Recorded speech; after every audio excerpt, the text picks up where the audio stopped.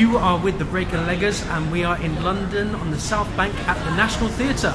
We're visiting the Lyttelton space tonight to see Ugly Lies the Bone, a new play by Lindsey Ferrentino. So stay tuned to find out how many legs. Whether it's break a leg or leg it.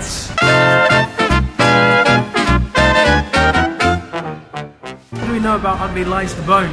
Ugly Lies the Bone is being directed by Indhu Rubasingham. Indhu recently directed here at the Lyttelton space at the National The Motherfucker with the Hat, which we saw a couple of years ago and really enjoyed. It was great. Yeah, it was great. So we need to be really interesting to see what she can do with this brand new script. It also stars Kate Fleetwood.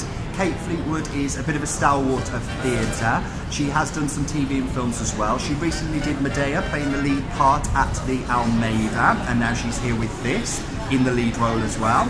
And also Ralph Little, Ralph Little most famously known for 2 pints of lager and a packet of crisps. And Anthony in the Royal Family, of course. And Kris Marshall from My Family.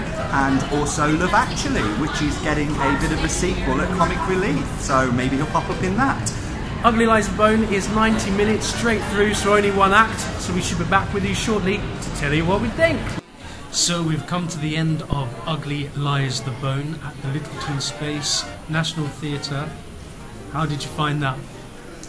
For me, I found it a lot of style over substance, really. A bit like recently when we saw the Red Barn here, where it was absolutely all in the production. Very, very little drama, or very little going on in the script. I felt much the same about this. The show looked great, but I didn't feel anything.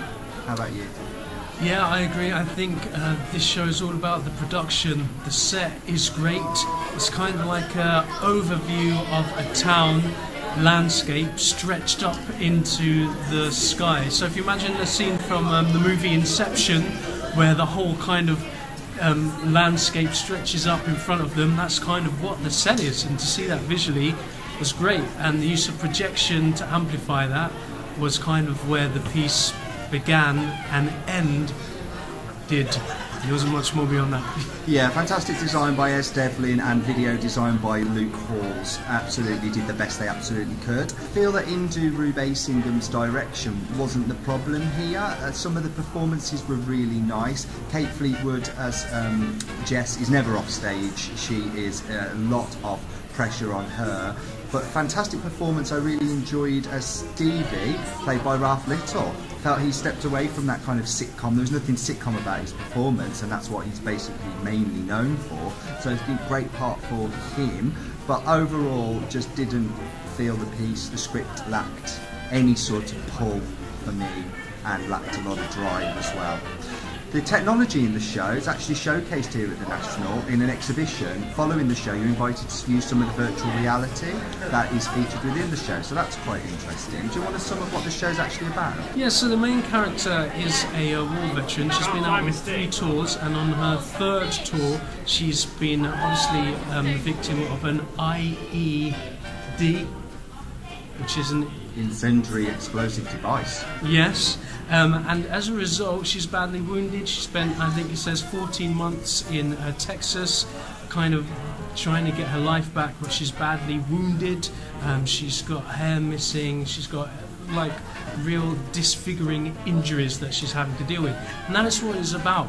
And it kind of talks about the technology that is available to deal with burns victims or victims of horrific traumatic events. It's a rehabilitation story. It's about using technology to rehabilitate somebody back into life as a civilian from a war zone, and as a rehabilitation tool to overcome pain, which is a really interesting concept and has a lot of scientific merit. So which we got to try out. Yeah, from that point of view, that was interesting. Unfortunately, what it's housed in, for me as a script, didn't work. No.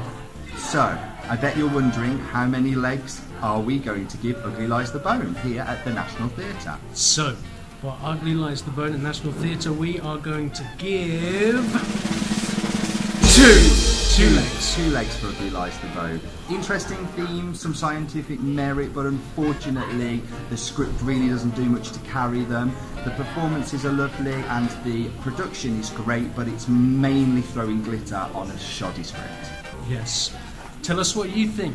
Like, subscribe, leave your comments below. What have we got coming up next? We are seeing Hamlet at the Almeida soon, and that is something that we're both very much looking forward to. And Who's Afraid of Virginia Woolf, starring Imelda Staunton at the Harold Pinter. So hopefully we'll see you again soon. Bye! So, what do we know about this piece?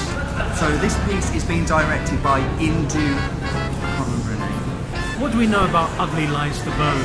So Ugly Lies the Bone is being directed by Indhu.